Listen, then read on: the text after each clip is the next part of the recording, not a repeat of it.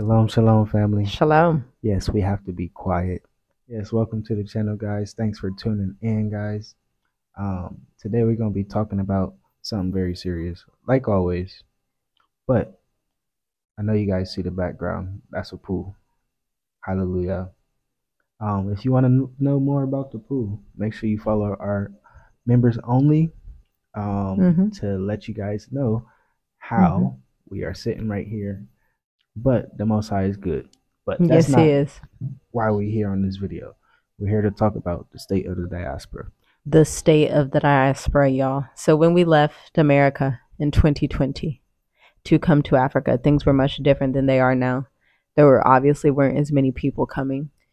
Obviously, different presidents were in power. Obviously, different things were happening. But I want to say that corruption on the continent is at an all-time Yes, high. yes, Now, what corruption are we talking about? Let's do a little like imaginary storytelling. Imagine you're going into, a lawyer's office and they tell you, it's going to be $500 or whatever to do some kind of service.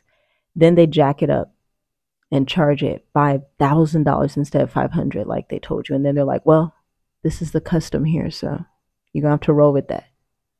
that's too much. That's the corruption that we have to deal with. And not just us, many diaspora. Yeah, but with that if being not said, hundreds. it's everywhere.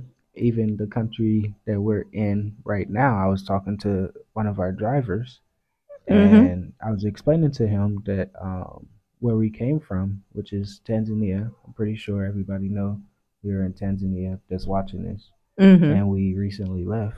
I Mm-hmm. told him, hey, the corruption is bad there. Once you start to get to a higher level, and Mm-hmm. you start to do business, and you have to deal with the people in power, Mm-hmm.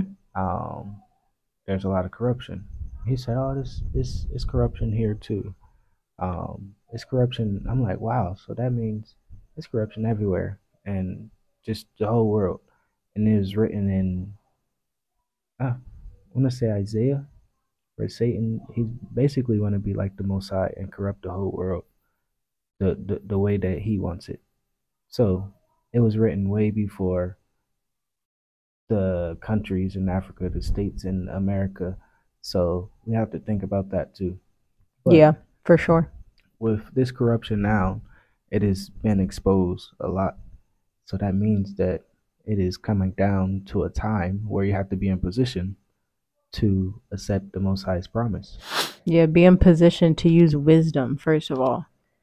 Don't just run out throwing all your money at one thing without diversifying and getting experience traveling. When we were in Tanzania, we traveled all up and down the Swahili coast. We got a good glimpse of a lot of areas that even locals didn't have a glimpse into because we traveled so much.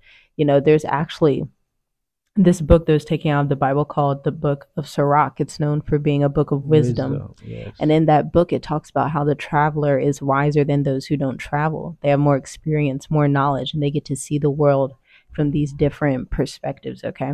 Yes. So you want to travel as you're coming to Africa and you're choosing a place, at least travel, visit different places. That doesn't mean that you have to travel and go back to the US. You can travel one country and then travel to another country and then say, okay, which one do I feel more comfortable in? Which one Yeah. has better laws? Which one has least corruption? We've been telling y'all, check out the list of the least corrupt countries in Africa. We also just started telling y'all, look for the countries that support creative entrepreneurship, Yeah, online presence, the because creator economy. we were talking about that too. Our driver, um, he said, "Oh, COVID ruined a lot of face-to-face things, and it brought to this country that we're in a lot of online presence." And I'm Right, like, wow, right. that is true. So everybody everybody was locked down on COVID. The whole world, like it's literally the whole world. So that online presence increased, like I want to say 400%, 200 or 400%, something like that. I'm not sure Mm-hmm. the exact factual number, but it increased, and that's what everybody does is online. So that's important. And if you're traveling, people are going to watch. So it's important to travel because the traveling comes with the experience.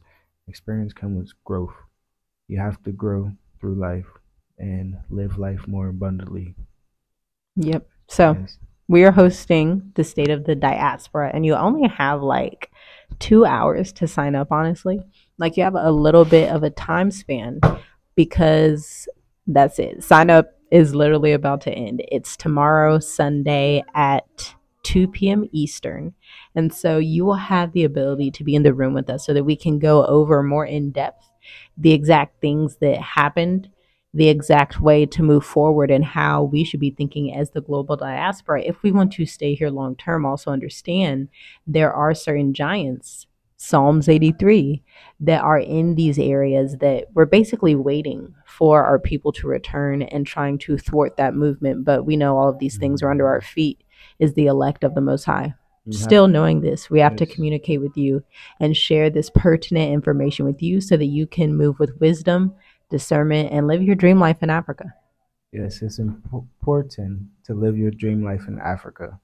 So, guys, we will see you very soon. Make sure you sign up for the State of the Diaspora so we can go in depth of the information that we have to share with our experience traveling.